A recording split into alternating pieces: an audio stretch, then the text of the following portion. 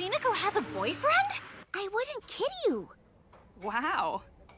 Minako's the last person I thought would beat me in the dating race. Oh, come on, Ray. There's nothing wrong with her being in a relationship.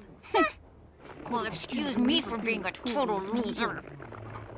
You guys aren't total losers. Of course not.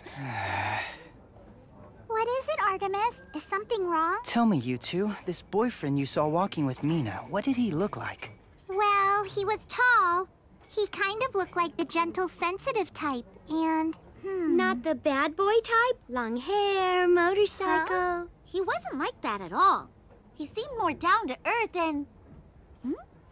Oh no! Yay, stop pushing me! Will you?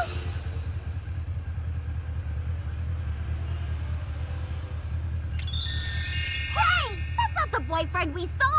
What? No, but this one's pretty cute too.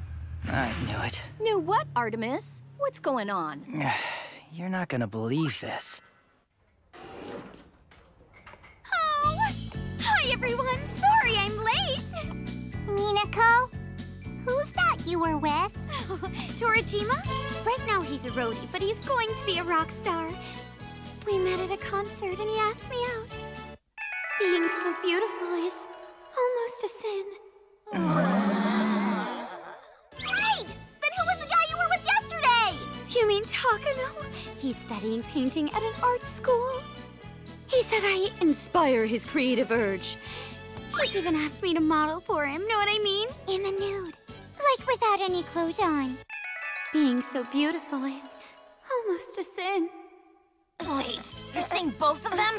That means you're... I believe people call it two-timing. They're both so different and they're both so handsome, and the best part is they're both so crazy about me! She doesn't seem to be too concerned. There's nothing like eating your cake and still having it, that's what I say! Master Usagi, what does two-timing mean? Well, two-timing means when Usagi! She's too young to hear about that.